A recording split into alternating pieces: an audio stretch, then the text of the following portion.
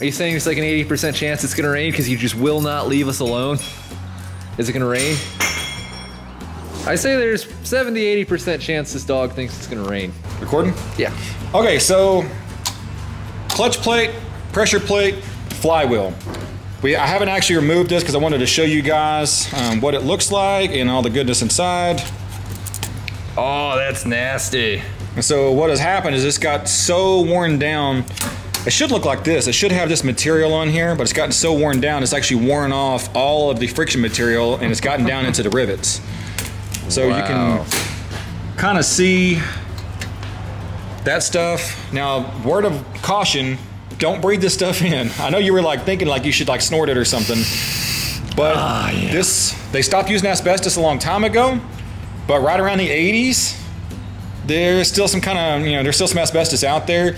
But this stuff, when you inhale it, I know from personal experience, you get a big, huge lung full of this stuff. It makes your lungs feel cold, like if you ever smoked a menthol cigarette or something, that's what it makes you feel like, and it's just not good for you. So anyway, refrain from doing that. So your clutch kit comes with a new pressure plate, a new clutch plate itself. It's right over there if you want to do some side-by-side stuff. Okay. On cars, I always suggest, and I'm not going to do a clutch job unless somebody will actually buy a brand new flywheel. Now you can take this to machine shop, you can have them machine it down. The problem with that is I have to take everything apart, pull the transmission out, I got to go drop the pressure or drop the flywheel off at a machine shop, wait for a week to get it back, and then go put the vehicle back together. And it's too time consuming for me because I don't want to leave the location and come back to location or leave it in my shop for a week. Flywheels are pretty cheap. This probably costs Chucky $30 to $40. Yeah, $30, $40. Even on the extreme side, a couple $100. Look at it like it's not $200 that you're wasting, it's $200 of your time that you're saving, because time is money, and if you have to wait for 4 or 5 hours or a week and come back to it, it's already paid for itself. All of these marks around here, they call these heat check. This is where it got so hot that it's actually tempered the material. Like if you were to look at this in a microscope, I forget what magnification or whatever, but it actually crystallizes the metal right around that area. It's kind of like getting a torch and just superheating these little bitty spots, and that's where this actual clutch plate has slipped like that under a tremendous amount of load. Somebody has done this clutch job before and they didn't do a very good job apparently, because you see how these all have fresh rings around them? Those are from the bolt heads. This one doesn't have one because the bolt's missing. And I don't know where the bolt's at because it's not stuck in the clutch. And we're just missing a bolt. Yep, just gone. Someone decided that putting all the bolts and the main power transmission coupling in the entire vehicle was really more of just the manufacturer's opinion. 6 is just way overkill. Get better gas mileage this way. Probably what happened, they put this back together with an impact or something or by hand. They didn't tighten it down. More importantly, they didn't put Loctite on these bolts.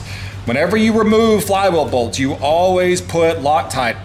Loctite red. Don't put Loctite blue. Don't put Loctite green or white or any other color. Loctite red, which is like the permanent hold, put them on there because this thing vibrates and you do not want this thing coming loose. If this comes completely off, you've ruined your transmission, you probably jacked up the engine, and you just bought yourself, $6 grand worth of parts. Let me grab this other clutch plate, pressure plate, and I'll show you kind of side by side of what it should look like.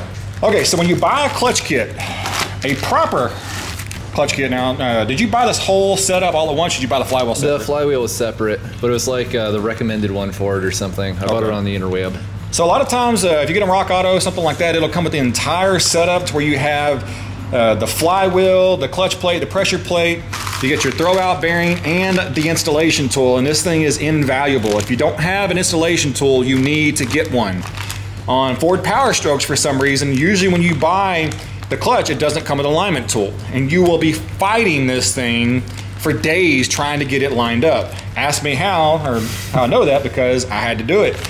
Not saying it's impossible, but I'll show you how to use this this clutch alignment tool. So like I said, in another word of advice, knives are for losers. Yeah, plastic takes it. So this is our pilot bushing that actually goes into the crank, like down there. Got it. Which this one on the transmission was actually completely gone and missing, so that might be another problem. Your installation tool, make sure it fits the old clutch plate before you try to line it up, because what'll happen, and this happened to me before, they put the wrong one in the kit and the wrong clutch plate. So it fit this one just fine, but it didn't fit the old one. So I go to install this, I put it in, I install it, I pull this out, try to stab the transmission, it never fits. And I jack with it for like 3 hours before I finally figured out it's the wrong installation tool and the wrong freaking clutch plate. So, like any kind of mechanic work, before you go putting stuff back together, compare the parts, make sure the parts look fantastic. You get them in your hand, make sure the springs are all, you know, like on a clutch plate, I'm gonna make sure these springs are all tight. I'm gonna make sure all the rivets are all sunk in, just like the rest of them, one's not popped up.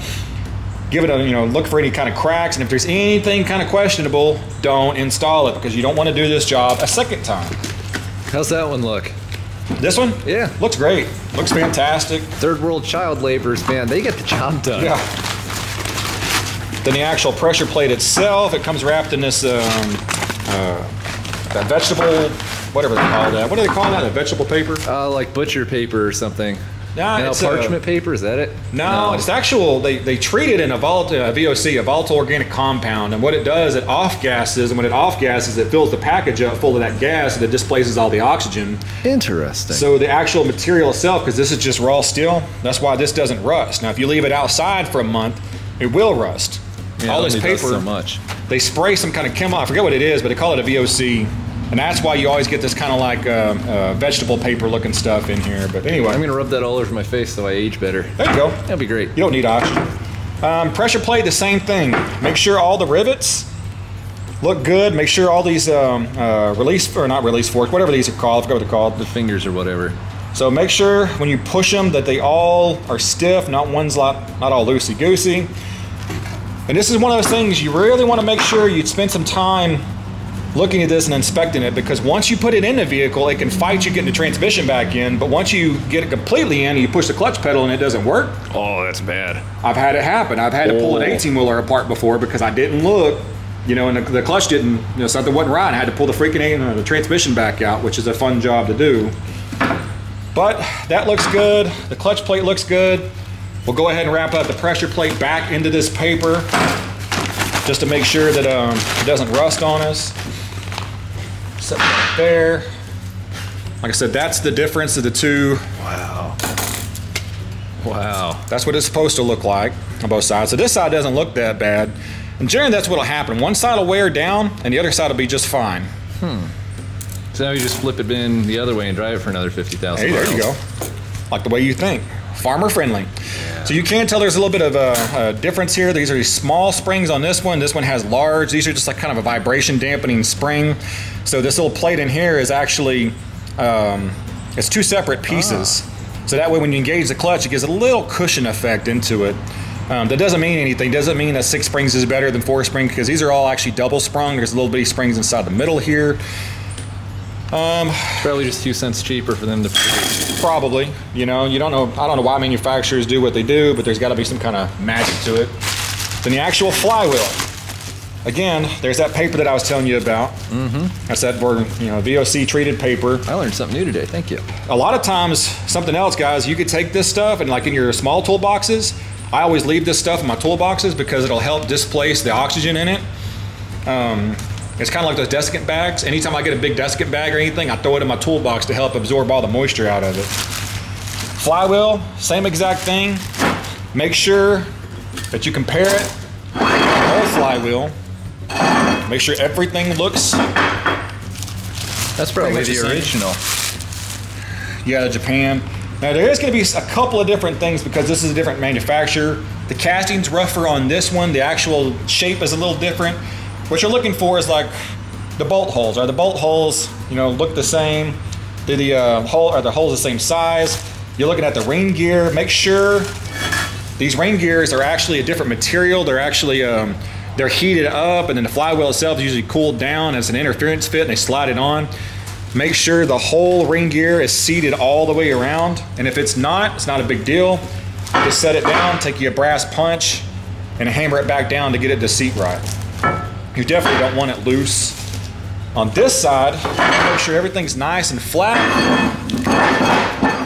You want to make sure your dowel, you have the same amount of dowel pins. So there's three dowel pins here, there's 3 dowel pins over here.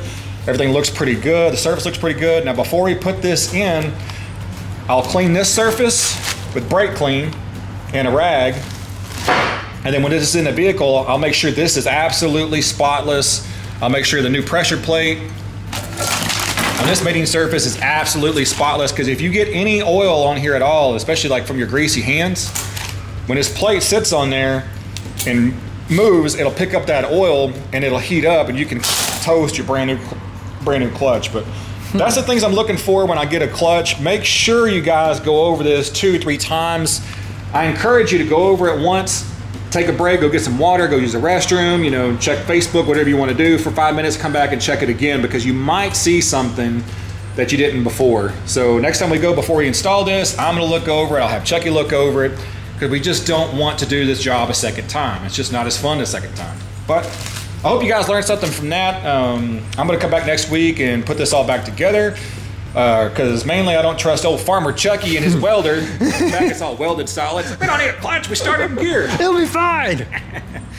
But I hope you guys learned something about this, and at least for my video, Chucky's holding it. Yeah. He's double fisting the cameras for us.